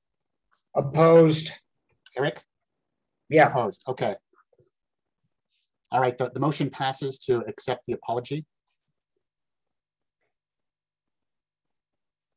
I suspect we'll be treating this as a learning moment. You know, it's not to say that things like this won't happen in the future. I mean, you know, let's be frank. There are certain things that are triggers, and especially after quarantining for so long, sometimes it's difficult to remember how to treat each other. But again, I just want to reiterate, I respect each and every one of you, and I believe in you and your ability to serve on the board. So thank you for continuing to do so. Anything else on this topic? Okay, Tiffany, let's go ahead and move that to just kind of wrap up on the public safety, parking, and transportation. Great. Tiffany Hammer and Vadim, I'll take this one because it's more the Goose Hollow neighborhood specifically. In the month of this last month, we had a solve cleanup on September 15th. We went through the span with volunteers along the 405 corridor and our Goose Hollow area to make it cleaner. And we had a great turnout. And I have to say thank you to the adoptive blockers out there. I'm not sure who they are, where they are, or what they do, but you know what? Every little bit helps. And there we go. There's an adoptive blocker there. I participated September 15th with Vadim Mazurski. I believe my title is ambassador. Oh, fantastic. Oh, fantastic. And when just a specific highlight to the solve cleanup, well over 100 needles were picked up off of our sidewalks, and there was a fire over there by PSU that burnt down our trees and our vegetation. And sadly, the city failed to clean up that fire damage and all the debris and the plastic and it looked like a encampment that went up in flames. And our solve volunteers cleaned that that up. And it was about a month it was sitting there. And these are the things that really impact our community. So I want to say thank you to Solve. Once a month, our Solve volunteers come together. It's the third week of the month. Reach out to me if you're not sure when that is and if you'd like to be involved. I would like to see a little bit more Goose Hollow faces. I saw a new piece of faces from Northwest District wanting to help out Goose Hollow. And I'm like, yay, there's our neighbors again. As mentioned earlier, there are 108 tents in Goose Hollow. Scott, for the record, document that we are up a lot. And I'm kind of seeing where we go from here. I reached out, I was a part of the Goose Hollow safety call with Sam Adams, who works under Mayor Wheeler on safety, livability, and sanitation concerns. And I told him about the 108 tents and that averaging 200 people. There's about 6 tents along the mid-core of Goose Hollow, and the rest are on the 405 corridor and Highway 26 and around our residential homes. And what I noticed was they weren't getting outreach, the helping hand up from the city or the county. We were kind of getting left behind. So I told Sam Adams that we need to have the Huckert team come out periodically just to show our community that they are offering the resources. And if we don't see that, I reached out to Street Roots to maybe use some of our bottle drop money to offer up a day of outreach help. That's where we can get some ambassadors out there. I could show them where the tents are, ask them if they want a shelter or some kind of resources, but we can't just allow people to be out there without the helping hand. So I'd like to, in the next 30 days, come back with a report if that is even helpful. And if they deny the helping hand, at least we know our community is doing some work. The inner core of Goose Hollow now has a private security consortium, started back in April. It's highly successful. It's providing private security, but also outreach. So if anyone is unsheltered and in that area and they need help, they are offered that help as well. Pacific Echelon's been instrumental along as well as myself, looking at people that may need help on the streets right there. That's relocation and what have you. So if you see that team of folks, I think if you went to the annual picnic, you met Mariah. Mariah is one of the private security guards that takes care of Goose Hollow. And I brought her there to the annual picnic so you can meet someone that works there. The grid is 16 hours a day, 7 days a week, 365 days a year. The couple concerns that were brought up in the neighborhood, besides unsheltered camping and the residents of the neighborhood have brought up concerns about shootings. We're now having shootings. Off of 13th and Goose Hollow, we had a man shot in the abdomen. And we're not sure because we're not investigators, but it looked drug related and by a homeless tent. The other shooting was off of Montgomery, and I never heard back from what the cause of that was. But members of the community are now voicing concerns they can hear shooting. That's actually with the 6 neighborhoods. It's a trend right now. So as you saw, I forgot to tell you, Pearl District had an active shooting situation and during day hours. We're starting to see shootings at night and during the day. Goose Hollow hasn't had it in the day. It's been in the night, but we're watching it. Residents also reported fires. We had one last week again, and I think it was off of Clay Street. Forgive me. We have a fire every 10 days now, and they burn our vegetation and our trees, and they're close to our homes, and they are of concern to your residents here in Goose Hollow. Other ones are assaults, break-ins, unwanted visitors. And so I let Sam Adams know that our residents are concerned with these things. Sadly, I met with Mike Schmidt, the head of the DA, that these type of cases just aren't getting prosecuted right now. They're just not getting any. There's many reasons why they're not. Because we just don't have enough police response, et cetera, et cetera. But one of the things was the lack of probation services that we're seeing in the community. So I got an email today that I reached out and said, hey, it looks like we have people who are who are on probation in Goose Hollow that probably need a little bit extra monitoring.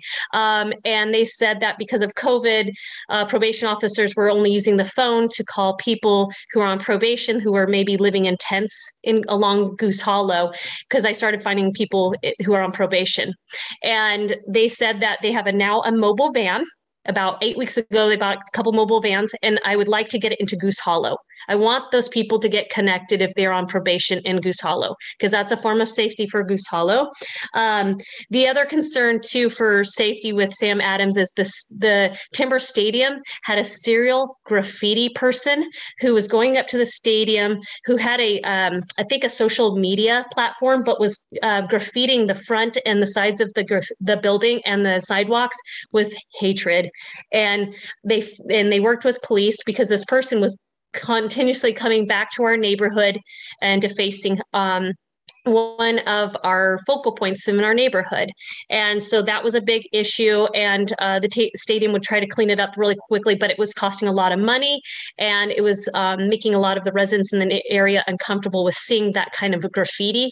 But it looks like that person was dealt with from Matt Jacobson, our Sergeant of Police for Central Precinct. So that is a good thing, right? It just took a while.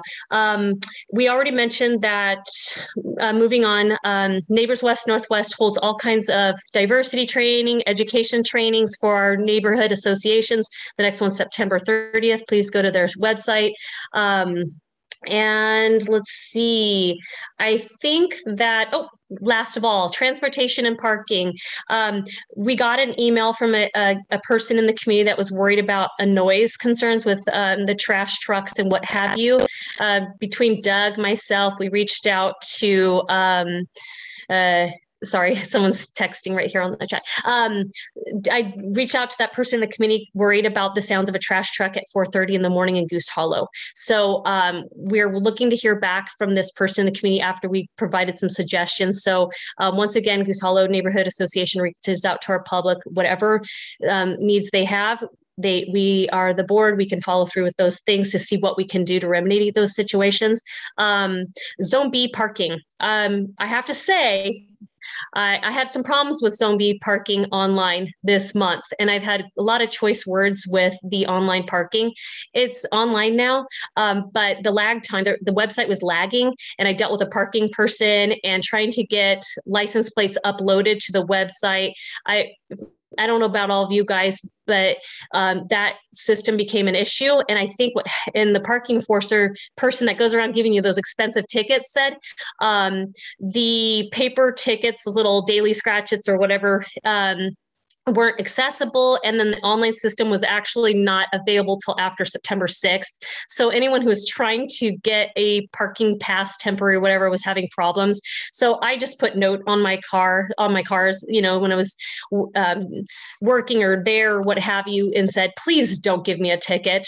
So I'm hoping that the system remedied itself after September 6th. Has anybody else on this board had problems with the online Zone B parking? No? Okay. I saw a few people on Nextdoor talking about it, and I think, let's see, Jerry, you've been a fantastic on Nextdoor redirecting people to our committee about parking concerns. So other than that, I think that I covered everything. Thank you for your time.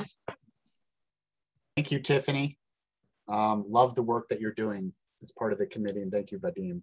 I think we've had a report on Goose Hollow Days, Stadium Oversight Committee. I don't know if there's anything new to report. Jerry, anything new on that? No, the Stadium Oversight Committee will be meeting toward the end of October. That's the best information I've got. Okay. I have seen some concerns from the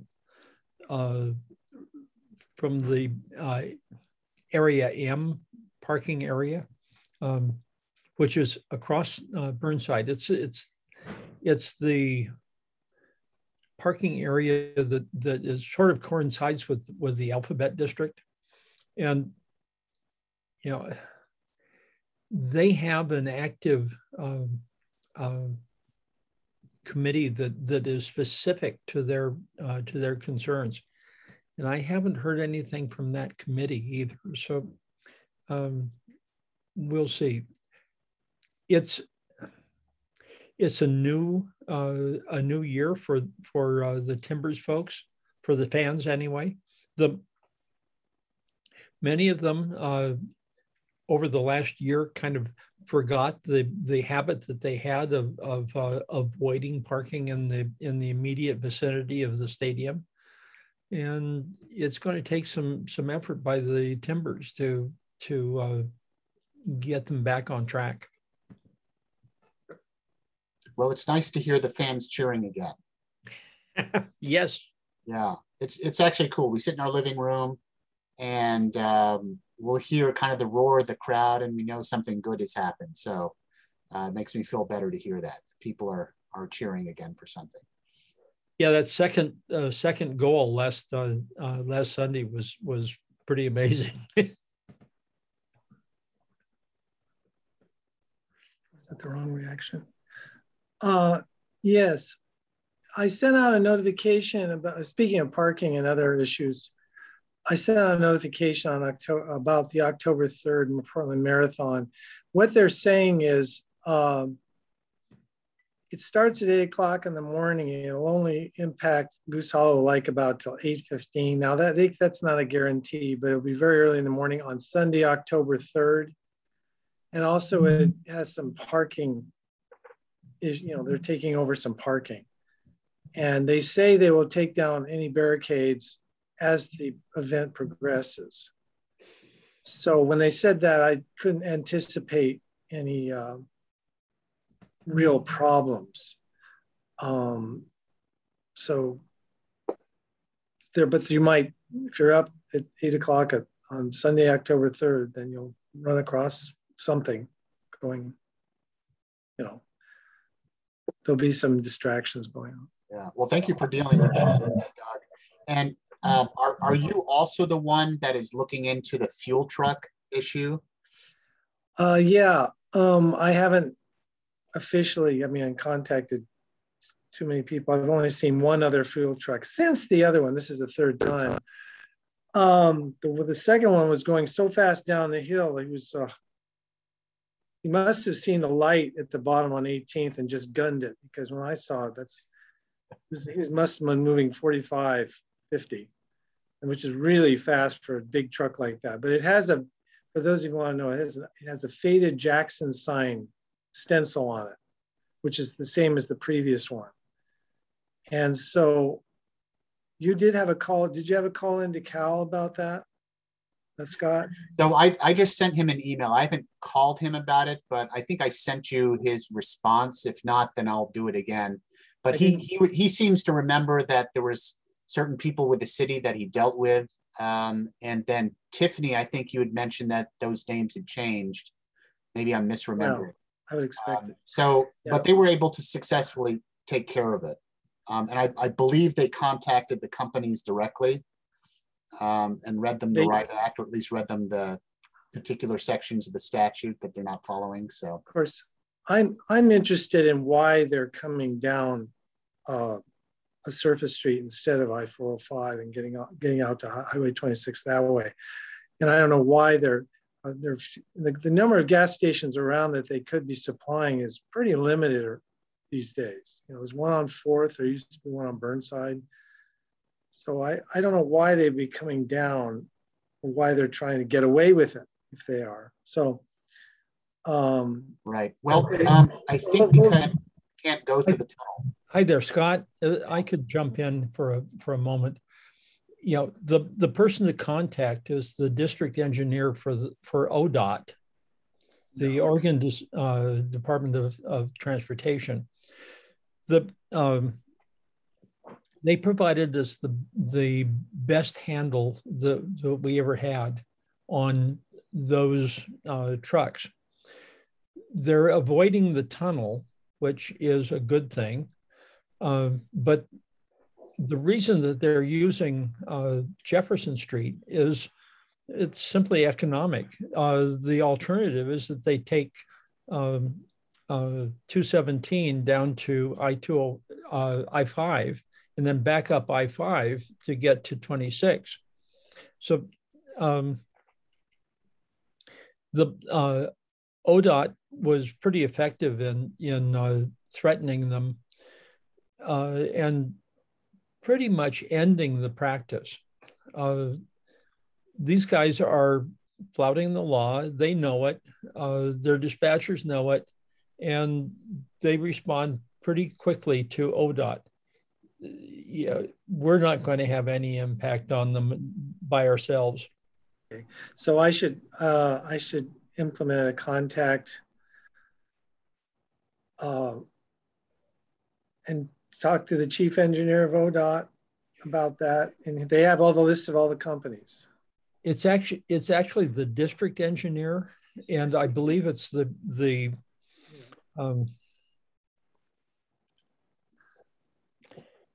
oh darn, I don't remember the name of the district, but it's District 1. It's an old town, Chinatown. I know that district. It's Theodore Ted Miller, ODOT, and he's in charge of that area, the transportation area, last I checked. And Doug, by the way, when you mentioned the fuel trucks, this month I saw no joke, the most largest car transporter coming through a Hall Street and getting stuck in our trees and everything.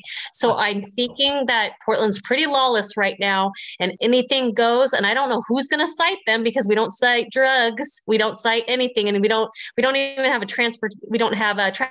hardly a traffic division of the police too.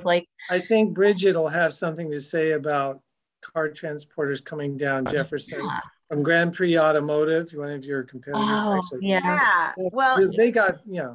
Well, maybe theirs is the one that they do have great cars, though. In their defense, yes, those are nice. Those are nice cars. Porsche cars.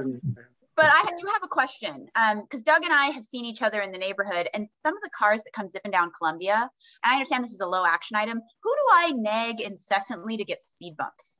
How do I do that? I was thinking we at least need the speed limit is 25 miles an hour. I looked it up on the map, and so at least we can get one on Jefferson, Columbia. The speed signs. We should look at that, and I don't know who it is. Okay, so I'll just look up the city site, and maybe I'll just email you, Doug, and we can at least get something going. Okay. Yeah, but we really want to speed bumps, but there's issues with that. Hey, that'll stop them. Hey, Doug. Jerry's laughing. No, why, Jerry? It's kind of an evil laugh, too. Is it Peabot? It's the nightmarish Peabot. Hey, Doug, just a heads up on the Portland Marathon. I got an email from the Tibbers Stadium.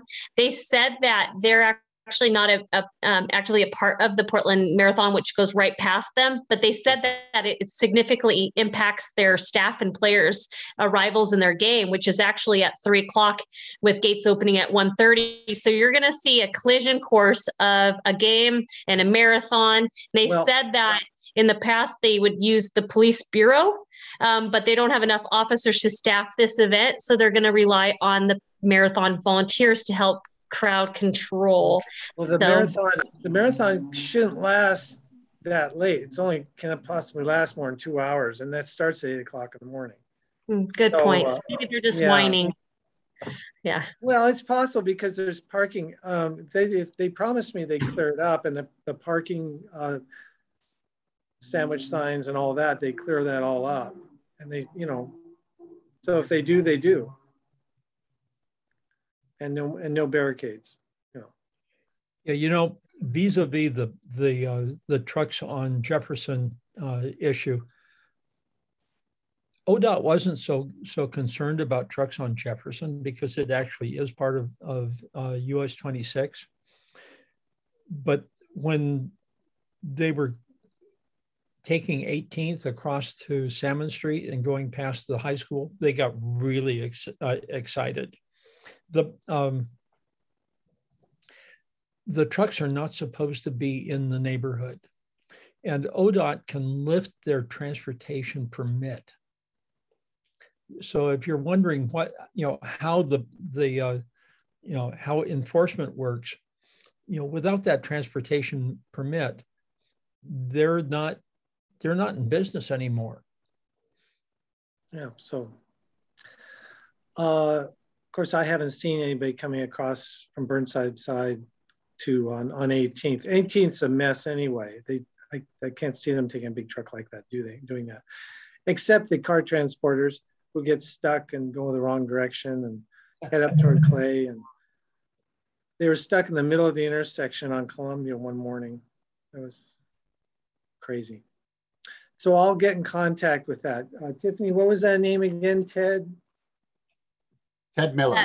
Ted Miller. And I think his email is Theodore Miller, theodore.miller@ODOT. And he oversees those kind of, I mean, and if he doesn't control this piece, I'm sure he'll get you straight to he's just been sitting in on a lot of our meetings in downtown, and he's very involved and open-minded. So I think I'd start there first, and I think that you'll get somewhere. Okay.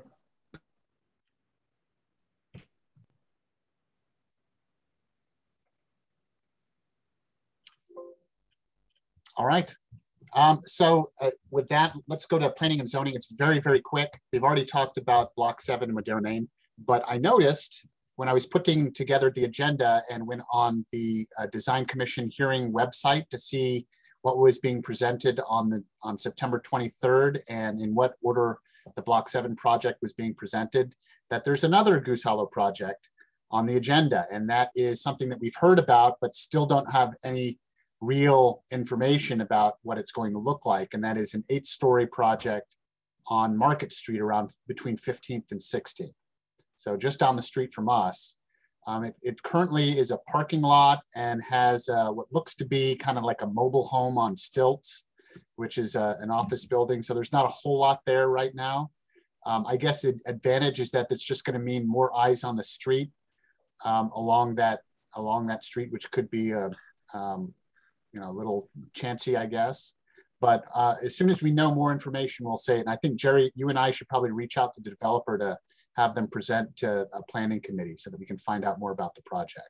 Yeah, Scott, they're required to anyway. That it's an RM3 design zone, and it'll be a type 3 review in front of the Design Commission. Yeah. Now they're required to do a neighborhood contact within a couple of months before they actually go to the Design Commission. So it strikes me that they're a little bit behind the 8 ball right now. It's a project that the city is going to really want. It's designed as a quote affordable housing, unquote. There are some issues there with respect to the inclusive housing provisions in the zoning code. I'm a little nervous about the way they're permitting the project, or the way they're asking the city to permit it. I got the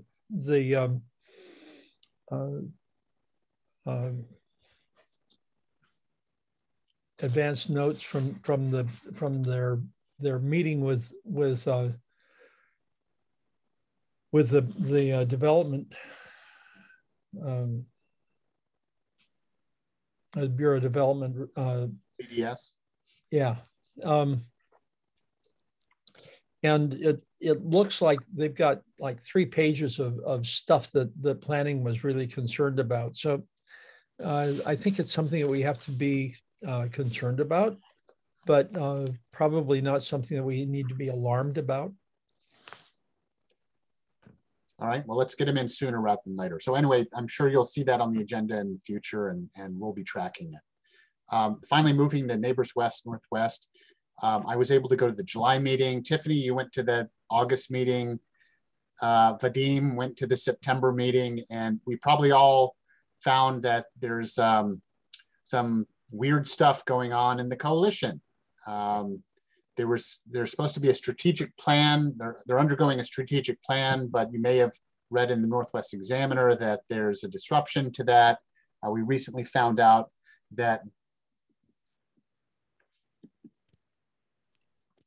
the people hired to do this really suspended work on it because of issues going on with Neighbors West, Northwest staff and board members and other things like that. And so it's probably not worthwhile discussing that in detail, other than it's nothing that will particularly affect our neighborhood that I can see, but we're still tracking it.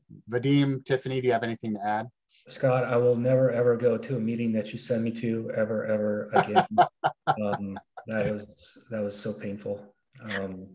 I hope they reconcile whatever is going on over there. But yeah, forever I will rue the day that I accepted your offer to go in your stead.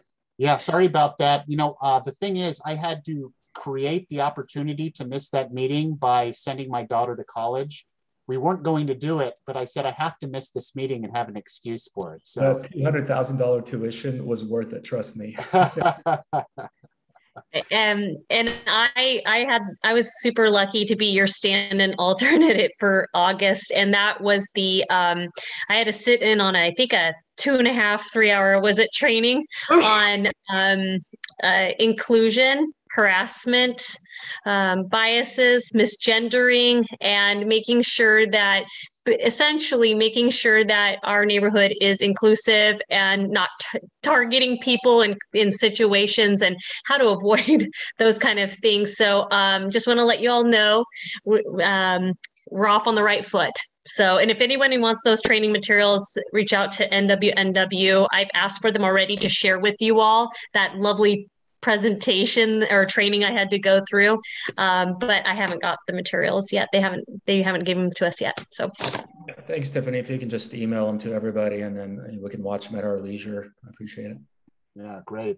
Well, I'm still trying to create an excuse for the next meeting, but I already have a substitute, Bridget, lined up for the October meeting. So can I recuse? No, hey, listen, I admire this whole group, and if you guys did it, I'm happy to do it. All right, but you're going to hear about it when we have our Goose Hollow. Yeah, I think it qualifies as hazing.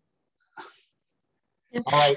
Hey, Scott, really quick, can you inform everybody really about the vision that's they're trying to create? Just a summary of it, just so they know what their strategy sessions are. I think what they put on hold was creating a vision of what NWNW represents, correct? So I think the big issue, which they haven't even addressed yet, but they've asked questions about, is what is NWNW's mission and who do they support?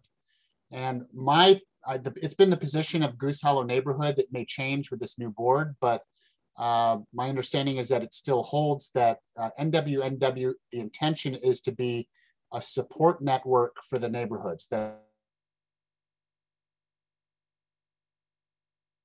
the real work gets done by the neighborhoods to help us accomplish our mission. And I'll give you an example of how they do that.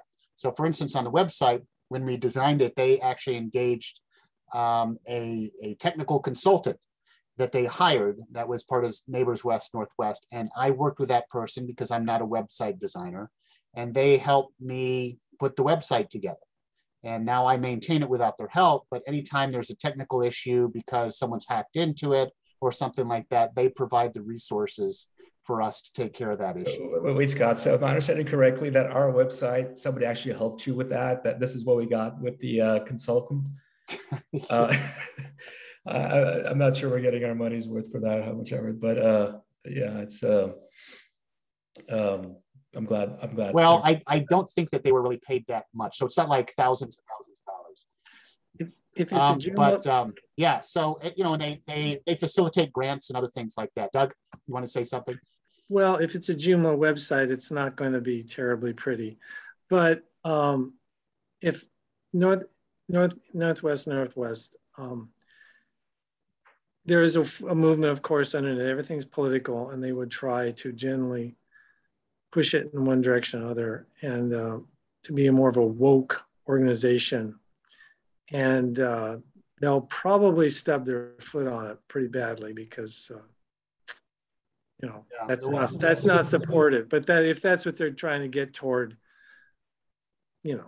it's eventually it's going to be, they're going to leave people behind. Right. We're trying to keep the focus on the neighborhoods. There is some talk about, well, they should also support all the different sub communities in the neighborhood, but in actuality, all the sub-communities, businesses and social groups and things like that, they should ultimately really feed into the neighborhood association and be a part of the discussion that we have here.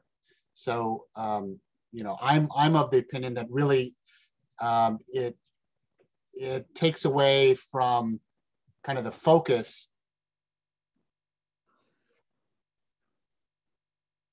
if they're trying to support, you know, a discussion that's ongoing, but again, that's been suspended, so we don't know.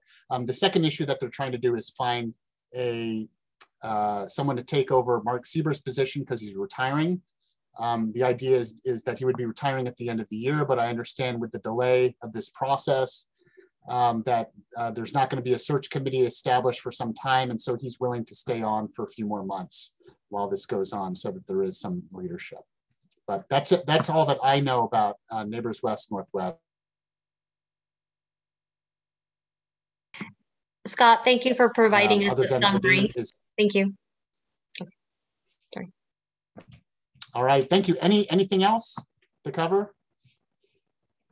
Actually, and I have a last question. We do have, we lost Eric on this call, and I am looking around the room. We might have lost, it was her name, Janet.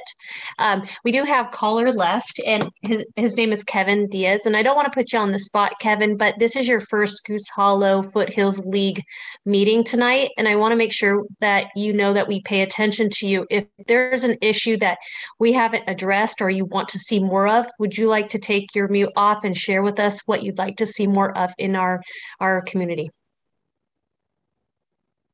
Or you might have just left mute on and walked away.